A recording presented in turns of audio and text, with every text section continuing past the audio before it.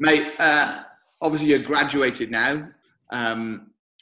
As you reflect back at your time at university, what was it like? What was your experience of trying to live for Christ, trying to be salt and light in the context of your sports team? When you reflect back, what does it look like? What did it feel like? Yeah, I mean, to be honest with you, it was hard, and I wasn't very good at it, particularly to begin with. One of the first things I did when I got to university was get stuck in with the rugby club, and one of the other first things I did when I got to university was get stuck in to church.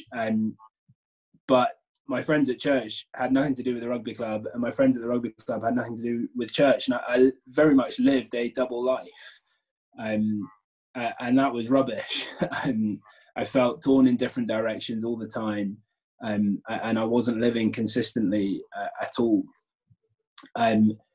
One day, Dave Hampton sat me down and told me to sort my life out, which I started to try to do, and started to connect the dots. And what was really exciting for me at that time was friends from the rugby club expressing an interest in coming along to church, hearing the gospel, and that was really exciting and a really good time.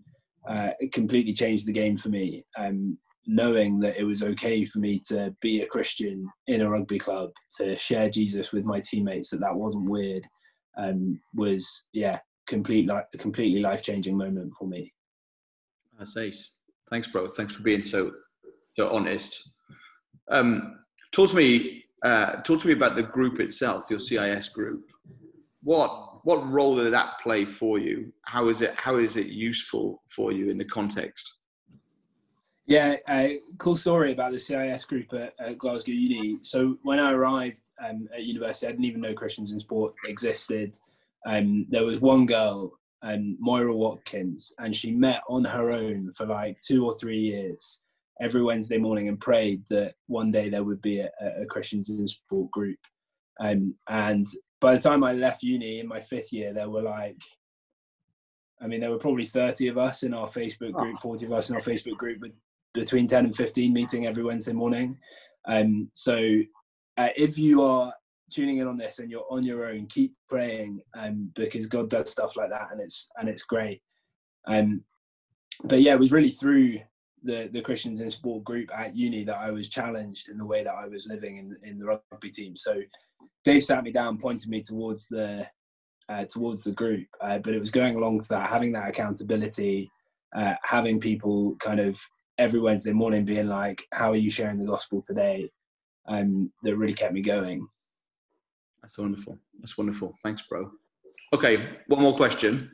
Now, obviously, this has been a particularly challenging year, and we're hoping and praying for a refresh, a restart to the world of sport soon. Some of the freshers might not even have had much opportunity to meet teammates or be a part of anything yet. You're now 7-8 years on from Freshers Week, from your Freshers year. If you had the opportunity to drop a message back to your old fresher self, or even just to your old student self, to give them an encouragement, a challenge to keep on walking, running, playing in the light for Christ, what would you say? What piece of advice would you give them? Yeah, I think just be real, be honest, nail your colours to the mast in your sports team early. Tell them that you're a Christian as early as you can. But don't let that kind of be a pressure to be a perfect human being. Sam Albury, Christian writer, brilliant, read his books if you haven't read them.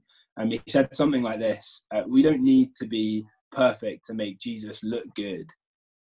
We need to be honest to help people see that Jesus is perfect. I just think that's brilliant, and I wish I'd known that at uni, because the pressure to be perfect and just never measuring up to that crippled me at times. Yeah, we don't need to be perfect to share the gospel with our teammates. We just need to be honest with them. Oh, bro. Thank you, man. That's ace. Hey, thanks for joining us. And thanks for being an encouragement. See you soon.